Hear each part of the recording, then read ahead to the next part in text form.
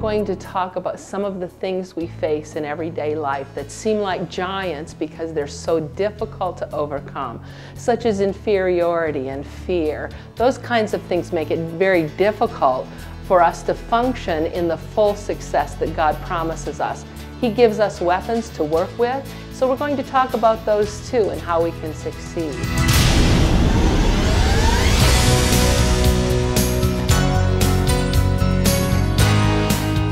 You know what I love is hearing women's voices as we worship. I come home just refreshed and renewed. I feel a sense of God's love, and I also feel just so loved. I felt really connected to the other women at Living Streams. Awesome place to be at Lost Canyon. It's to get away from everything, but just the experience of friendship and a safe place to really have God's presence. I like the small groups. There's something for everybody.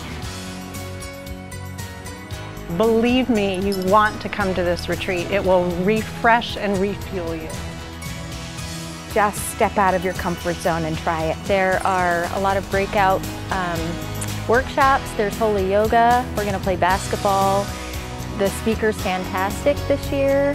You can take a nap if you want to. There's time off. There's just something for everybody to do. This is the one to do. Just do it.